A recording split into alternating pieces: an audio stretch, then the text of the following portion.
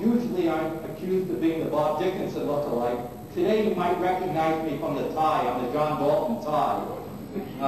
If we were going to do it to anybody, I can just see John's expression said, Al, don't do anything to it at lunch, and now you blew the whole thing. I would have wanted to see him when he came out.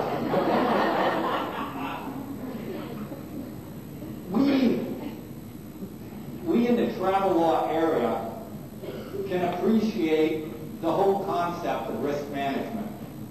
Last week I did a conference for ICTA, which they have brought back their risk management portion. And for those of you who are not ICTA candidates, I certainly ask you to think about the professionalism you're going to be needing in the industry in these future years. And you go through something like that, you realize the type of problems that are coming up.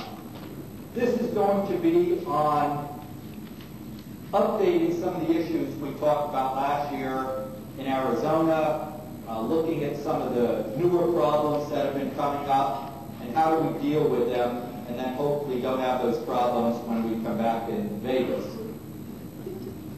When I went up to Seattle last week, I had taken an afternoon flight. In the morning, I had 3 calls, and I used them as an example of risk management to tell you the type of problems out there. One of them was from an agency that had thought they were selling. They had the new prospective buyer in for a week looking around while the seller went off on a camp trip. And somewhere in that week, the fellow said, well, I don't want the agency, and he left. Now, had never put any money down. The owner is smart enough. He's been to my risk management and preventive legal care seminars before. He wasn't going to turn over that ticket stock, right? You never do that. What he didn't realize is nowadays you just phone ARC, you order your ticket stock, or you fax it, a request, and it's out there in a couple of days. And what had happened, he just met the delivery man.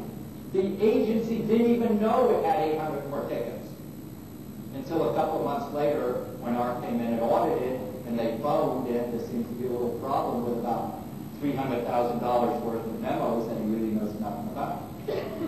The next one was a takeoff of what we heard today on the credit cards, and I'll talk about that a little later. Somebody comes into an agency. You didn't listen to what Jason was trying to tell you on picking some of these employees or asking what was the personal problem. The personal problem was they got caught with their hand in the till. You've got to go into screening.